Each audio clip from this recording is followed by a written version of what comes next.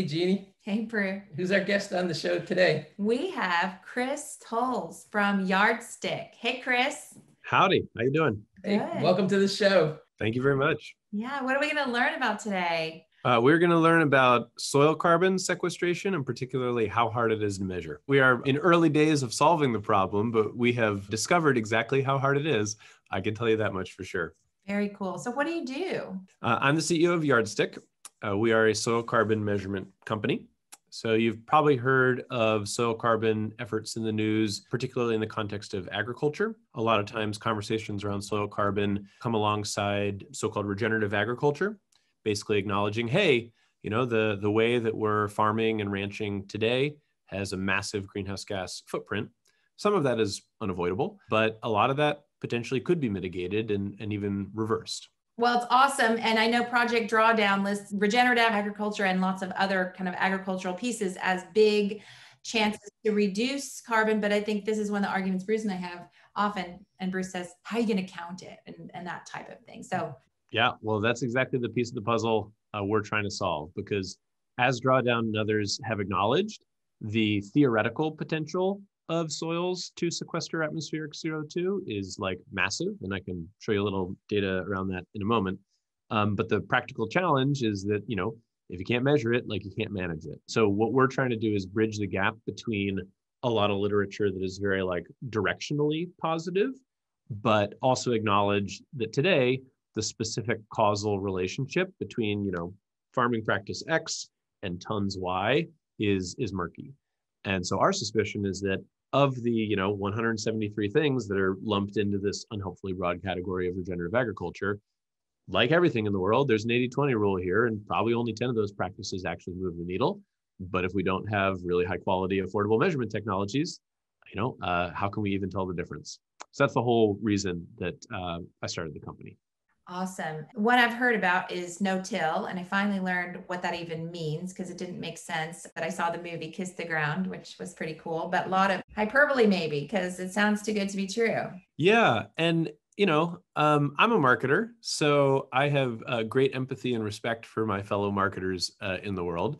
But you're right that a lot of the way these practices get talked about publicly is getting out over our skis. So for example, even like the concept of no-till, there's not a binary set of behaviors out there, this called tillage and this called no-till. When you've got 900 million acres under management in America and millions of people in charge of managing those acres, unsurprisingly, what would be tempting to simplify as today you till, you should stop tilling, is actually an infinite variety of flavors of tillage.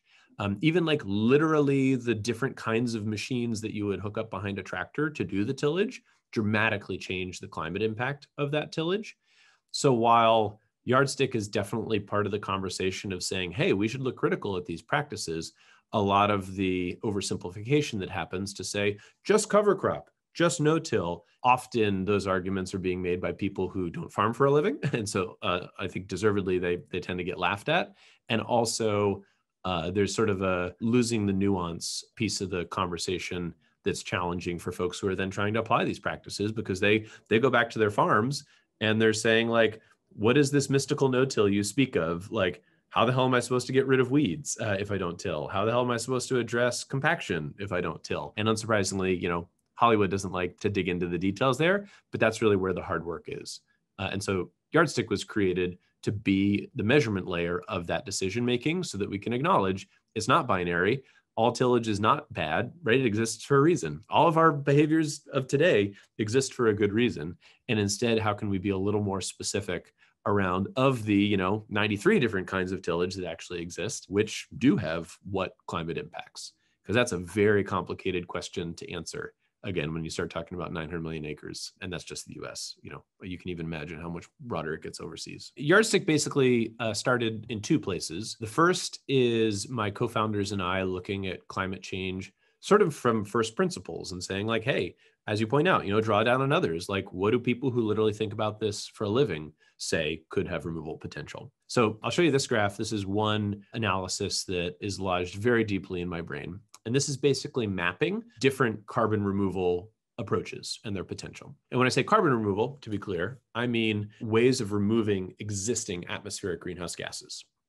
Mitigation and reducing real emissions inarguably should have 80-90% of our attention today. Classic like ounce of prevention, pound to cure. But when you do the math, unfortunately, we have reached the point where mitigation alone, even if we have extreme acceleration of reduction in emissions, will be insufficient. The flywheel is already spinning. There's already going to be too many greenhouse gases in the atmosphere for us to avoid catastrophic 2 or 2.5 sea levels. Therefore, removal is going to have to happen. It literally must be part of the equation. So unsurprisingly, a lot of folks are looking at that and saying, okay, granted, overwhelming majority of our focus should continue to be on mitigation. What could be there in the removals bucket down the road? And this is a helpful graph for starting to have that conversation. So on the x-axis, you have gigaton removal potential per year. Of the 7 or 8 different strategies that are noted here, just from an Excel spreadsheet perspective, what could it do? Because obviously the ones that have the potential to do more, should deserve more of our attention. And then on the y-axis is cost. A removal technology that can do 10 gigatons a year, but do so at $1,000 a ton is, a challenge compared to something that might even be able to do half that, but do it at a much lower price. And what we want, of course, is the bottom right. We want large removal potential in gigatons per year or fractions thereof. And then we want it to be cheap. We want to be able to deploy it by spending as little money as possible. And conspicuously, because I run a company focused on enabling soil carbon, you see soil carbon is right there in the bottom right. Call it 3 to 6 gigatons a year potential, and then doing that all below $100 a ton. And to be clear, even this graph is very aspirational in terms of the cost of some of these technologies. There is no DAC today at $300 a ton. There could be, but today we're not there. Per ton of CO2 or per ton of carbon? CO2 equivalent. Yeah, because different types of emissions have different warming factors. Like refrigerants, famously, are very could be 1,500, 3,000 times the warming potential of CO2. This graph is in CO2e. So we basically saw this graph. This is kind of part 1 of the yardstick story, and said bottom right, sounds good. I wonder what's going on there, and I wonder what's holding us back. And just to be sure, we should probably take a look at what other people are saying. This data is from IPCC, the UN's climate change effort. So high quality data, but nonetheless, do other folks feel the same? So here's a second graph that's also been really influential for us. These bars are all estimates of the carbon removal potential of soils, agriculture. X-axis is the year in which that estimate was made. The estimate being a soil scientist or researcher saying, okay, this many tons, these kinds of practices, again, the Excel spreadsheet. Fancy Excel spreadsheet, but Excel spreadsheet approach. And then y-axis is gigatons per year of removal. Same x-axis as the previous graph. So you can see here, every few years, every 2-3 years, a new researcher takes a look at the question. And there's a wide range because we're early days. There's a ton of uncertainty, but they all end up in this, gigaton a year range for sure. And somewhat arbitrarily, that's a worth our time sort of threshold that a lot of folks in the carbon removal community use. A gigaton a year would be massive. And also we probably need a few tens of gigatons a year of removal by, 2050 to really be moving the needle. So these graphs show us, it's not just the previous chart I showed you, but soil scientists around the world agree in the potential. And that word potential is really important because we are not doing much of the potential today because we have not prioritized the climate impact of agriculture as sort of a performance criteria in the past. So part 1 of the story, my co-founders and I look at these 2 graphs and we're like, all right, soil carbon could really move the needle. What's holding it back? And that gets us to part 2. And part 2, the scientific foundation of Yardstick is really the work of a woman named Christine Morgan. She is the chief scientific officer of the Soil Health Institute, which is a private soil research nonprofit. She was previously tenured soil science professor at Texas A&M for about a decade. And while she was there, she realized what many other people are realizing now, in that, hey, soil carbon is really hard to measure.